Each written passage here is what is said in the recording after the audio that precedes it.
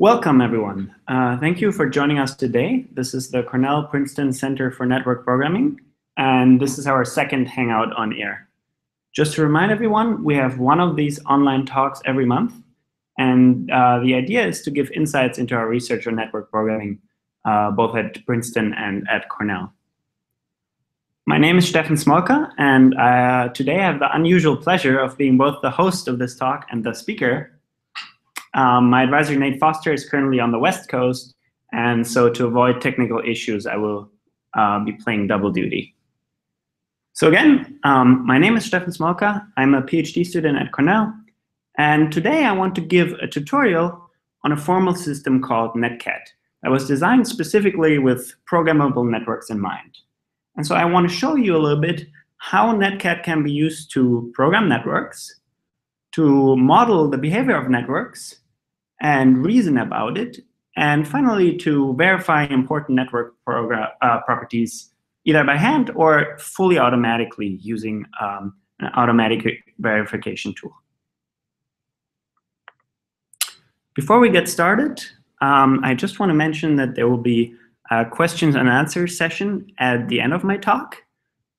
So if you have any questions during the talk, you will find that there is a live chat located on the right side of the video. So please post questions there, and I will try to answer them at the end.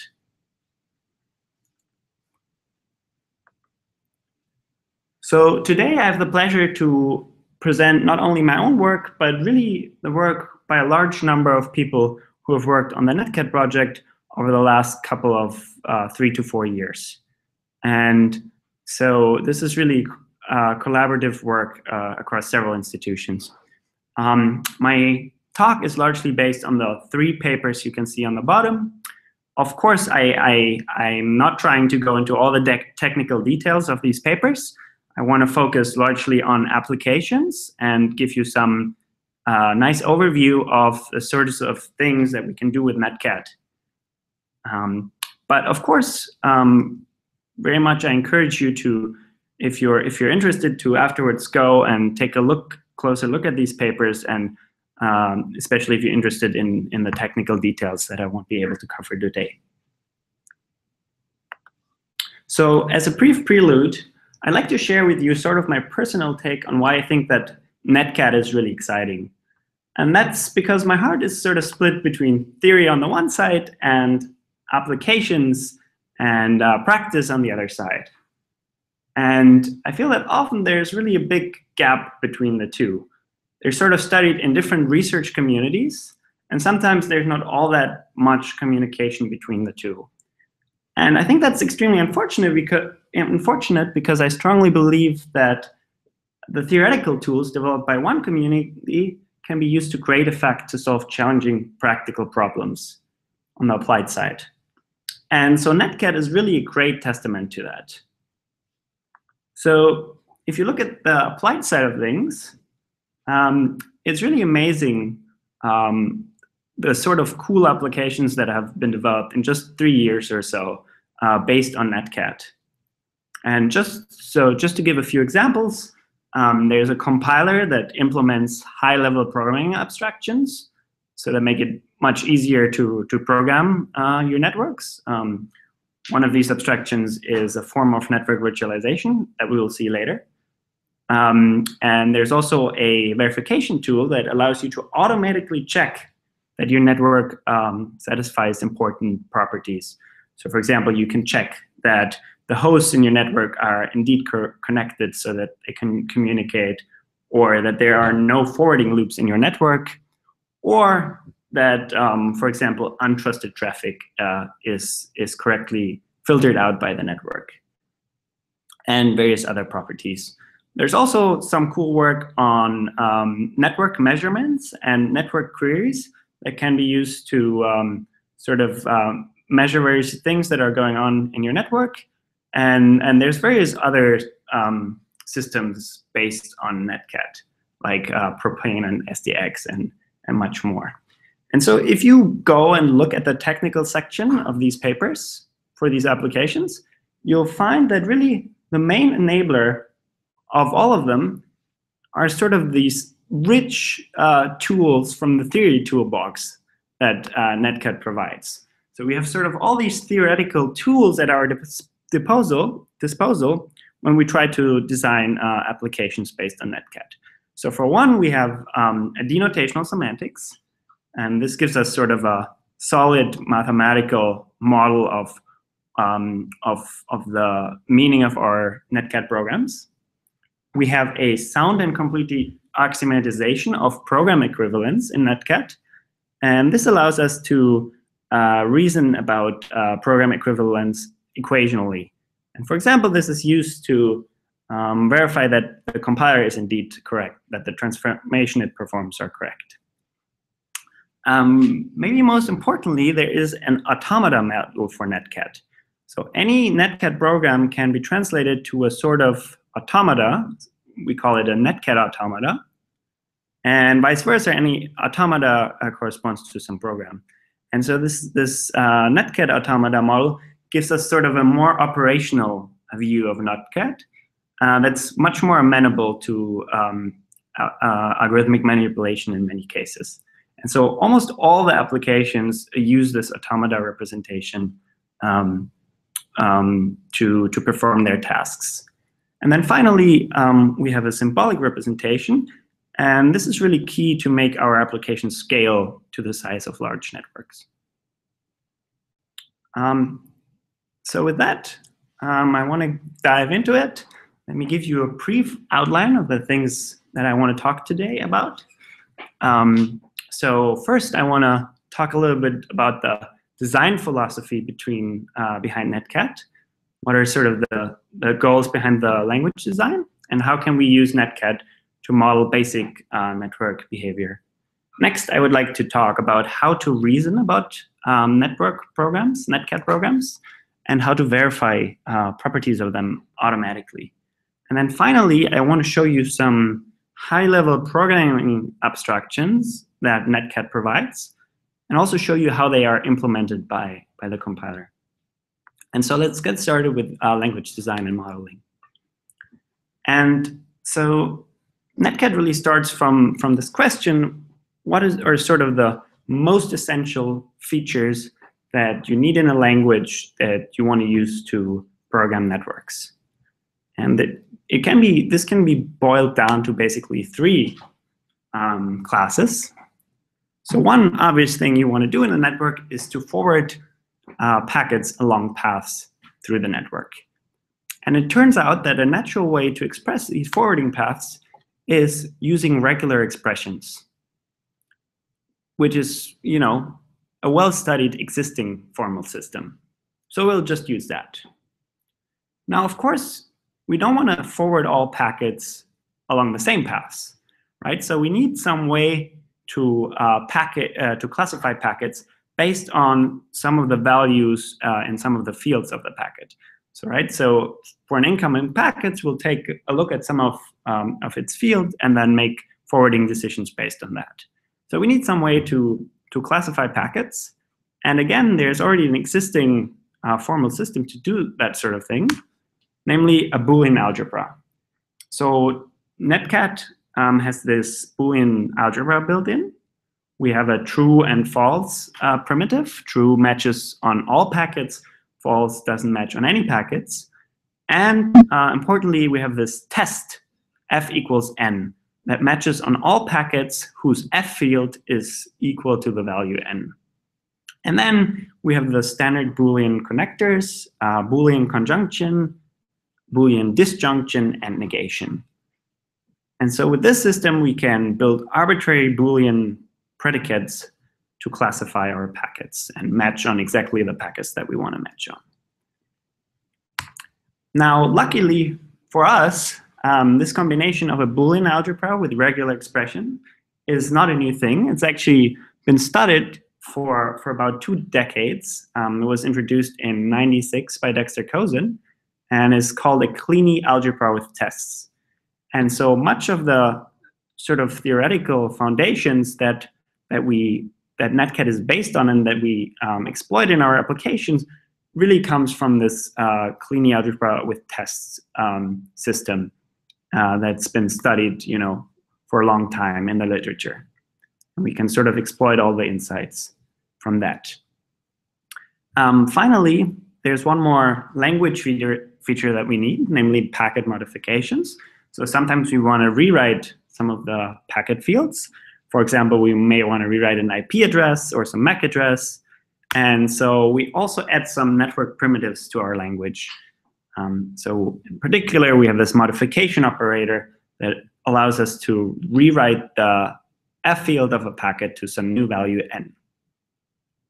Now there's also this link operator, A link B, and this allows us to forward packets that are located at switch A across the link to switch B. And the reason I have listed this here under packet modification is that mathematically speaking, you can think of this as just another modification. Namely, this link modifies the position of the packet from A to B. So you can think of the position, the location of a packet in the network as just another logical field that can be modified using this link primitive. And so what NetKAT really is this combination of a cleaning algebra with tests with some extra network primitives. And that's where the name NetKAT comes from. So let me give you an example for a very simple NetKAT program. So this program matches on all packets that are located at switch 6, port 88. And it rewrites their destination IP address to 10.0.0.1. And then multicasts the packet, so it creates 2 copies of the packets, and sends them out of both port 50 and port 51. And so you can see that we're using here the plus operator, also called the union operator, to create 2 copies of the packet and send them out of multiple ports. And the sequential composition operator, the semicolon, is used to sort of do one thing after another sequentially, and you'll be familiar with that from any imperative programming language. So let me dive a little bit deeper into one of the main design goals of NetKAT, and namely that's modular composition. And so that's the idea that given some program fragments, so some submodules of your program, you should later be able to take these fragments and then compose them to larger programs. Actually, this is best illustrated by an example. So let's take the case of sequential composition. Imagine you write some policy to filter traffic, so some firewall policy, and you also write a forwarding policy. What we like to be able to do is to develop these 2 applications sort of independently. So when we write the firewall, we shouldn't have to worry about forwarding. When we write the forwarding policy, we shouldn't have to worry about the firewall. And then we can take these 2 things and sequentially compose them to first filter out the traffic that's sort of untrusted that we want to filter out, and then afterwards forward the remaining packets. And so that's what sequential composition allows us to do. And so in particular, the idea would be that the firewall policy and the forwarding policy could already be sort of complicated programs, that inside are again composed of smaller components and so on. And the important thing here is that they can sort of be developed independently, maybe even by different programmers, and they don't interfere. So that's the idea of modular composition. Let me also show you the other composition operator called parallel composition. I also sometimes call it union. And here the idea is that intuitively we create 2 copies of the incoming packet, and then we give 1 packet to the monitoring policy and 1 to the forwarding policy in this case. So imagine that you want to send a packet every once in a while if it satisfies certain properties to the controller for further inspection. So you might write a monitor policy to do that. But independently of that, you always want to forward your packets through the network. And so those things you want to sort of execute in parallel and independent of each other. And parallel composition allows you to do just that. one typical example to use this is also for multicast, where you create 2 copies of the packet and send one out of port 1 and one out of port 2, for example. Okay, so with this, I want to close the section on language design and talk a little more about how we can model entire networks, and then how we can reason about these networks and verify network properties automatically.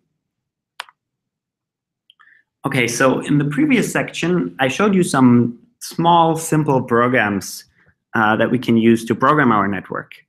But we can also go the other direction. So assume you have some network, maybe it wasn't programmed using NetKAT, but maybe some other language or some other means.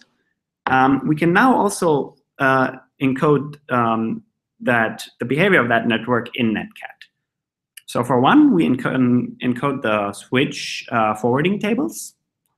And here, the thing to notice is that a forwarding table is basically this cascade of conditionals where every row in the table corresponds to one conditional statement that checks if the incoming packet matches the pattern specified in that row, and if so, applies the action that's specified in that row, and otherwise sort of falls through to the column, to the row below in the table. And so really, these forwarding tables can be very naturally encoded in NetKAT using these cascading if-then-else statements. Maybe more surprisingly, we can also model the network topology, so the links in the network, using just another NetKAT program. And so in particular, to encode a network, we just take the union, or the sum, of all the links that occur in the network. And so intuitively, what that program does is to look at a packet, and if it's located at a particular position in the network, it will apply the corresponding link and sort of send it to the other side of that link. Now, of course, it's important to note that this sort of program you see here is not really meant to program the network. So, of course, the network is sort of a physical thing that just exists, and we can sort of just write some code to modify the topology. Rather, the idea here is to model some existing network topology and model its behavior in our formal system. Okay, so once we have these 2 components, we can actually model the end-to-end behavior of an entire network. So imagine you have this green topology program that specifies the behavior of your topology, your network topology, and you have a switch program that models the behavior of all the forwarding tables in your network. So we can now sequentially compose the 2 and then iterate this sequential composition. And this will model the behavior of the network. But to show you this is best shown by some animation. So suppose some packet enters the network. The first thing that happens is that the topology will send the packet across the link to the first switch. Once the packet is at that switch, it will be processed by the switch and send out at some port.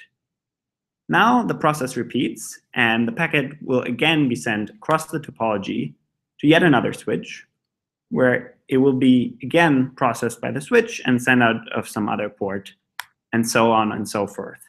And so it's really this iterated processing of the topology followed by the switch for an indefinite number of times until eventually the packet reaches the edge of the network. So it sort of reaches some host, and so it will no longer be forwarded. And so the Kleene star operator allows us to express exactly this iterated behavior. And so what we get is a model for the end-to-end behavior of the entire network. Okay, so once we have this model, we can now start asking questions about this model and see if it satisfies certain properties. So for example, we may wonder if our network is connected, if the hosts can communicate with each other, if they can ping each other. And ideally, you would like to check that automatically. So one natural question is, does the network forward packets from ingress to egress? And the way to do this and to ask this question in NetKAT is to write down some equivalence between programs. And this can be done for lots of properties. So in this particular case, we would take our network model, topology sequentially composed with switch, and that iterated with cleany star, and we pre-compose it with an in predicate that captures the locations where packets can enter the network, and compose it on the other side, on the right side, with a predicate out that captures where packets can leave the network. And now we want to make sure that the resulting program is not equivalent to false. False is the program that just drops all packets. So we want to make sure that this program does not drop packets, that the packets don't get lost somewhere in the network, but that they get indeed forwarded from the ingress of the network to the egress. And so you can see how this question reduces to a question about program equivalence in NetKAT. And in fact, many other questions reduce to program equivalence as well. So just to give you some examples, one question we can reason about is if your network contains forwarding loops. Another typical question is if your network correctly filters out untrusted traffic. We can also reason about optimizations that the compiler performs and transformations and these sort of things. Now, once we've posed this question, we now, of course, want to answer the question. And there's sort of two ways of doing this. So one is the manual way to do it. And so NetKAT actually comes with this large set of axioms that you can see here. And these axioms capture exactly when two programs are equivalent. And in fact, they capture this in a very precise formal sense. So whenever we can show that two programs are equivalent using these axioms, they are indeed equivalent. So that's what's called soundness. That's sort of a property you definitely want to have. It just tells you that your axioms are indeed correct. But more surprisingly, we also have a completeness property here. So whenever two programs are equivalent, there exists a proof using only these equational axioms. So this means that we can always rewrite one side of the program to look just syntactically like the other side of the program whenever these two programs are equivalent. It's always possible to do this. Now, of course, to do this by hand is sort of tedious. And so if you care about network properties, this is really not the right way to go.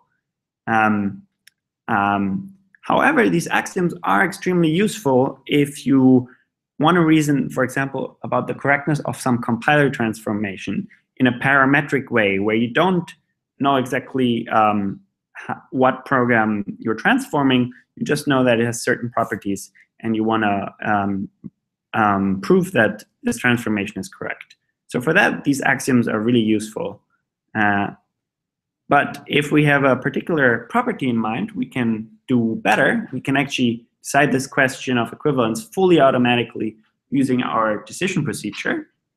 So that's an algorithm that takes in two programs and either says yes if the two programs are equivalent, or no if the programs are not equivalent.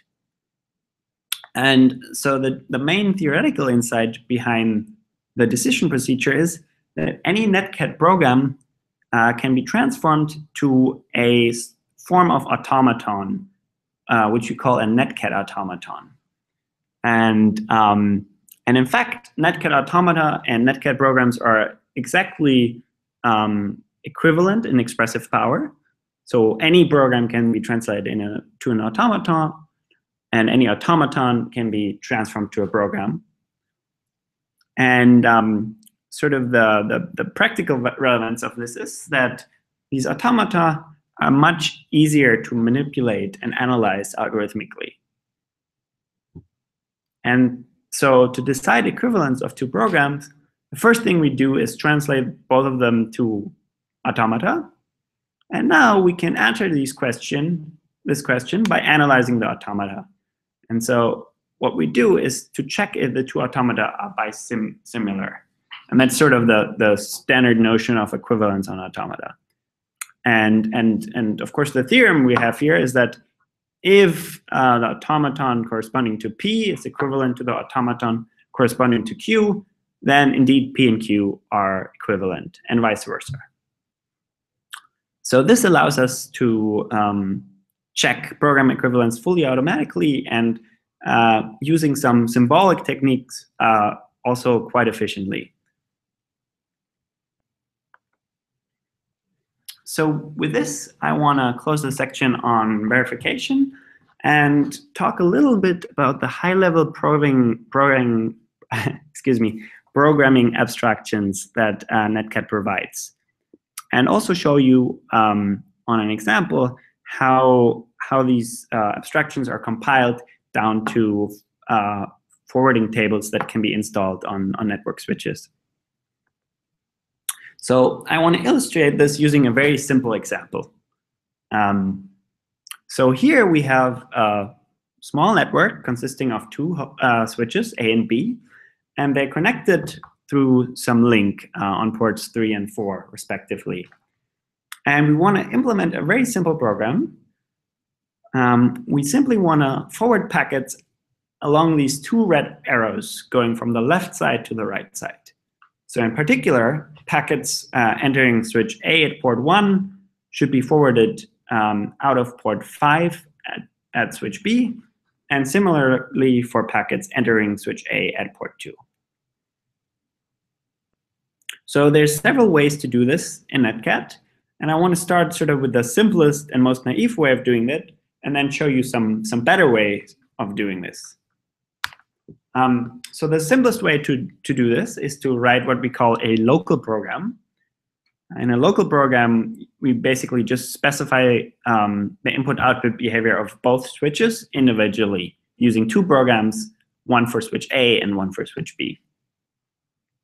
So in this case, that's quite simple.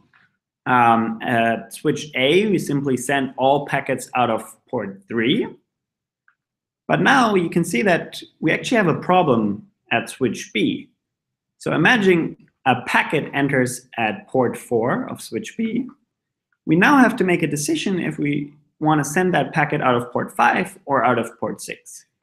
And the thing to notice here is that switch B doesn't have the information to make that decision, right? Because once the packet is at switch B, we no longer know, in general, where the packet came from.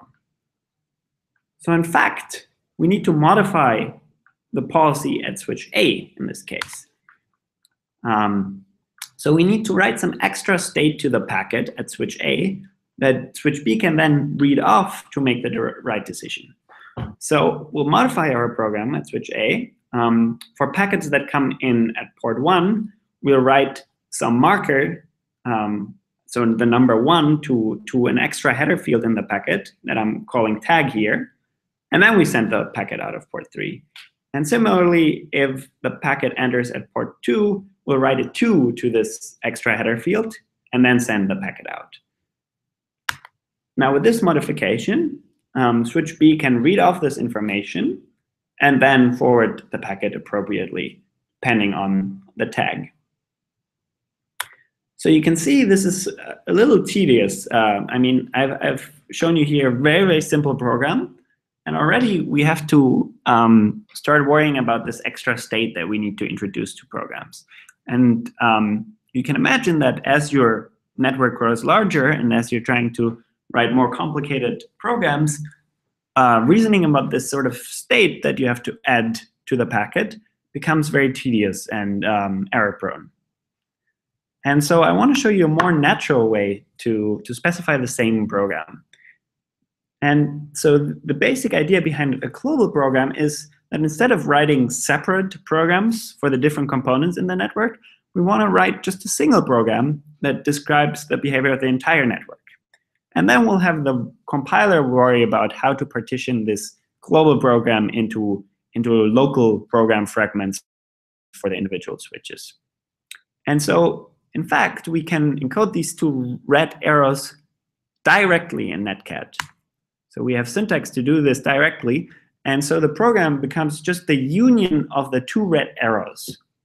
So the red arrow on top, for example, is just the program that matches on packets at port 1, then sends the packets across the link from A to B, and finally sends them out of port 5.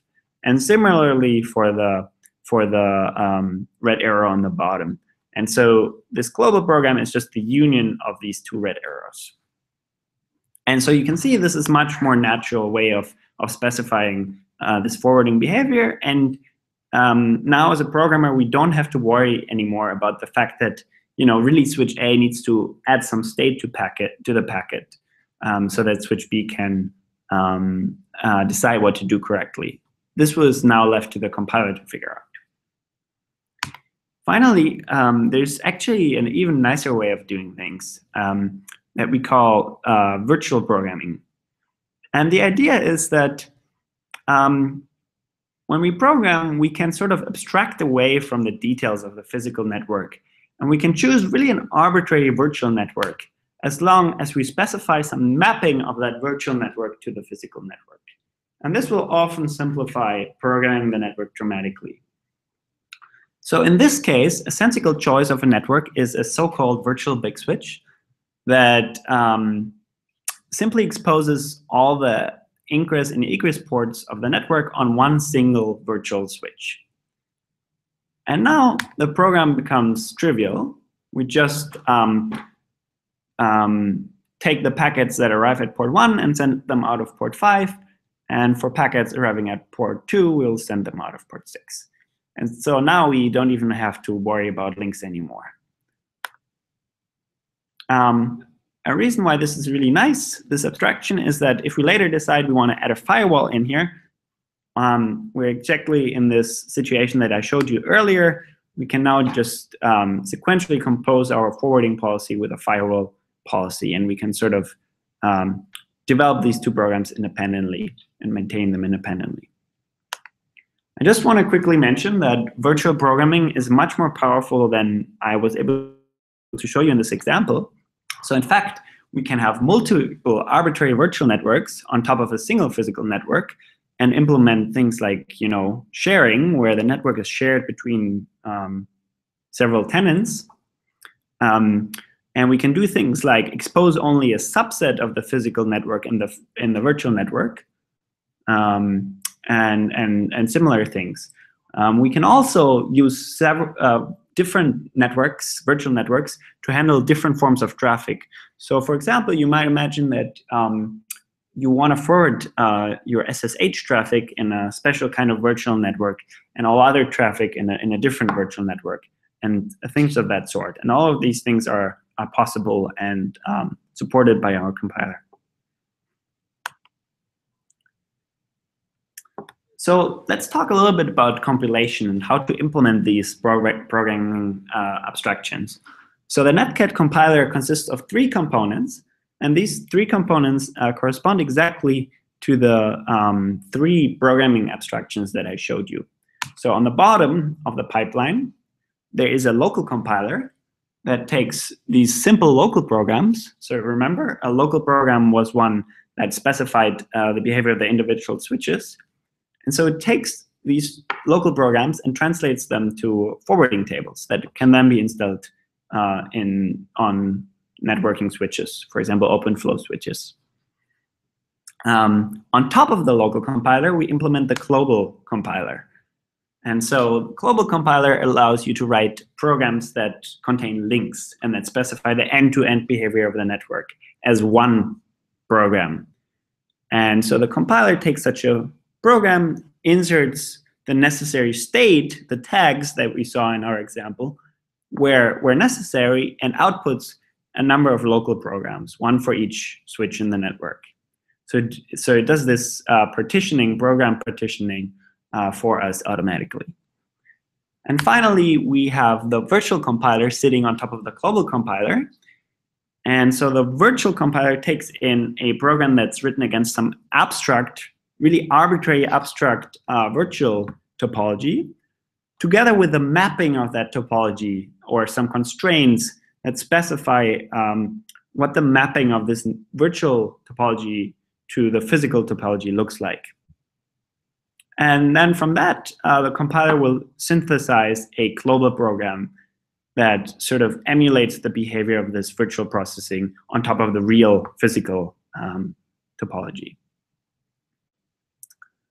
And so I won't have enough time to go into a lot of detail how these different abstractions are implemented, but I just want to point out that really each of these components draws heavily from our theoretic toolbox that I showed you at the beginning of the talk. And just to illustrate this, I want to take a look at how a global compiler works. So there's sort of two main challenges to global compilation. So if you remember the example from earlier, we had this example with the two switches, A and B, that were forwarding traffic along these overlapping red paths. And the issue was that we had to insert some tags at switch A so that switch B could sort of make the right decision where to forward traffic. So the global compiler will have to decide when and where to add these tags automatically for us. We'll have to partition programs for us and add states where necessary. There's another technical challenge, and this is that if we sort of add tags naively, one for each forwarding path, we can actually end up with packet duplicates. So our program may send more than one packet suddenly. And this is more of a technical problem. But of course, this is really something we really want to avoid. Sending packets multiple times is not sound with respect to our semantics, but we'd also expect that a programmer would be very unhappy to see that that suddenly packets get sent multiple times to the network.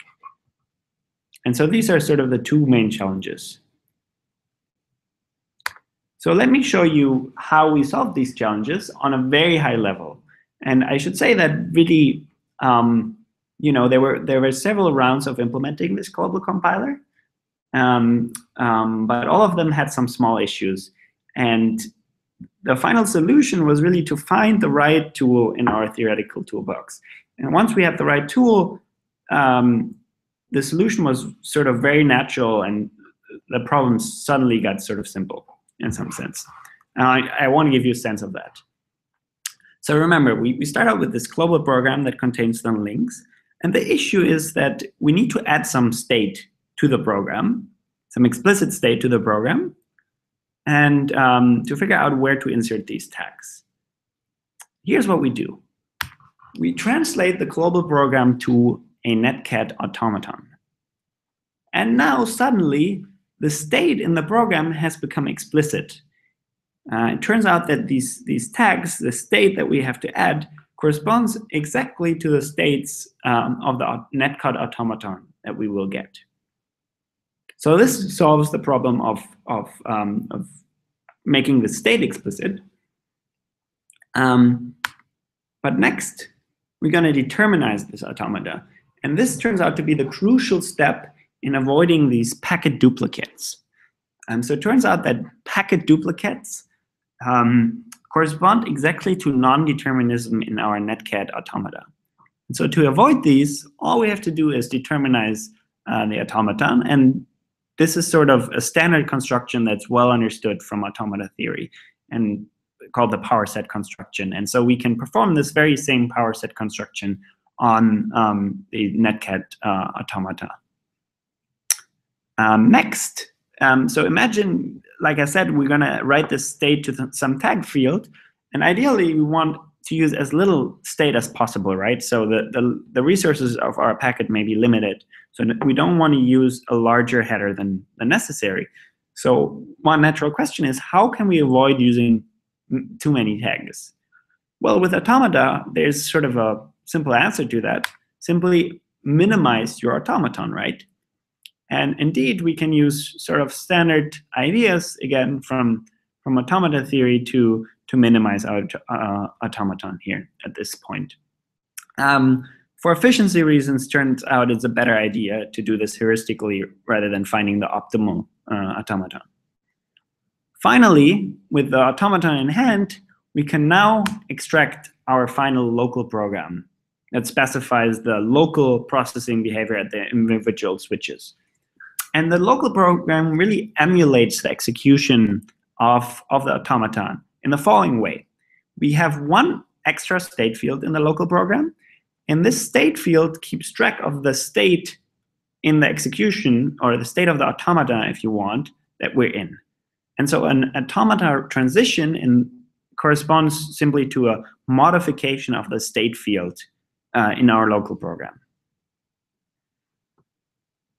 And so you can see that this sort of this problem of global compilation boils down to sort of standard constructions in automata theory. So this was sort of very surprising, and in the end, we got a very nice solution, and we could exploit all these theoretical tools for our compiler. So with this, I want to wrap up my talk. I want to talk briefly before that, though, about some ongoing work. So roughly, this falls into there's sort of two orthogonal extensions of NetKAT that we're working on. One is to extend NetKAT with state, so state in the data plane that persists. So imagine some registers on your switches that can be modified and that persists across packets. And the other line of work tries to extend NetKAT with probabilistic features. So let me talk briefly about the stateful features. So here the idea is that many switches nowadays have some registers where they can maintain some state, and you can imagine that as when a packet comes in, some of that state is modified, and when the next packet comes in, maybe that state is used to make a forwarding decision. So stateful NetKAT tries to extend the NetKAT language with primitives to model this sort of state, and how to reason about programs that now contain this sort of state. You may remember, if you were here for our last month's talk on Snap, this may look familiar to you. The difference is that Snap is a little more focused on how to program such networks and how to compile these programs, while this line of work is a little more concerned with how to reason about these programs. But the two are closely related. In probabilistic NetKAT, we try to capture some of that random behavior that you find in networks. So why do I say there's random behavior in networks? Well, there's really several reasons. So one is that you don't really know ahead of time what sort of traffic your network or your host generate. And so you can't say exactly what sort of traffic you will see in that network. So that's one source of randomness. Second, networks exhibit failures sometimes. So links may fail every once in a while. And we want to reason about the behavior of the network in cases of failures. And third, there's also some randomness that can be inside the network. So if you look at randomized routing algorithms, they will, or efficient routing algorithms like ECMP, they will typically split traffic across multiple paths in the network. And so you don't know ahead of time which path a particular packet will take through the network. And so we want to be able to reason about all these sorts of things. And we're designing an extension of NetKAT that allows us to do that. And so here the semantics is based on Markov kernels.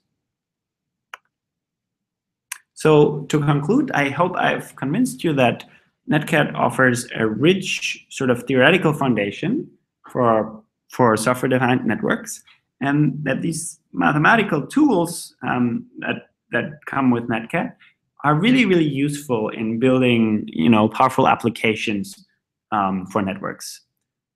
So the applications I've shown you today were the compiler and also the verification tools. There's also various other applications so that are worth looking at if you're interested.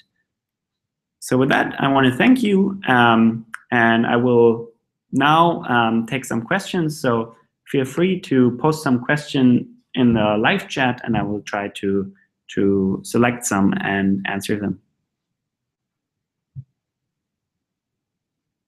Okay, so here's a question. Beyond the extensions you already discussed, what are the main open questions surrounding NetKAT? Right, that's a good question.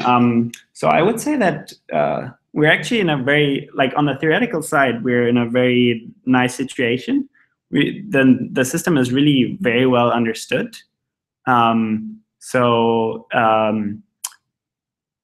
It's actually, I have a hard time coming up with an open question about standard NetKAT without any further extensions. One thing that we've been working on a little bit, but haven't published a paper on yet, is about applying network program synthesis to NetKAT. So can we synthesize NetKAT policies automatically from some higher level specifications?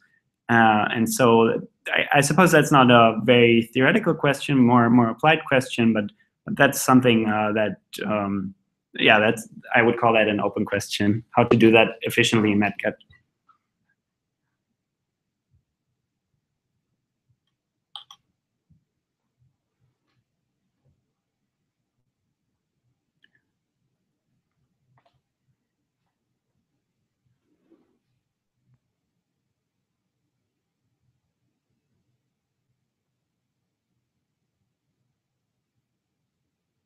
So in case there are any other questions, feel free to post them and try to give an answer. Okay, I think there's another question coming in. Could you give a sense for what kind of applications have been implemented using NetKAT? Are there any distributed routing applications such as PGP? Yes, so there is a paper on using NetKAT for synthesizing PGP policies. I think I mentioned it at the beginning. Let me recall the name. So if you switch to the very beginning of my talk, I had propane. So there's this system called propane, and that's indeed a system to synthesize PGP configurations using NetKAT or based on NetKAT. There's also the SDX system, which is loosely based on NetKAT. So SDX is a software-defined internet exchange. They use mostly the sort of programming abstractions that NetKAT and similar systems provide. And so they rely on a fast compiler that can take these high-level policies that are composed sequentially and using union and etc. And they also use this idea of using virtual abstract topologies to simplify programming and reasoning about programs. So these are sort of the two applications I'm aware of. There's also interesting work on network queries. I guess I mentioned this briefly. So here the idea is that we sort of build a policy or a query language, declarative query language that allows us to specify which network packets we want to sort of measure, and so there's two papers on this. One of the papers that I'm aware of, they try to basically push all these query operations to the edge of the network so that they can be performed on the end host rather than inside the network. And so there's a sort of compiler to do that. Okay, let me take another question. Does NetKAT produce optimized code, or does it depend on the compilers? Right.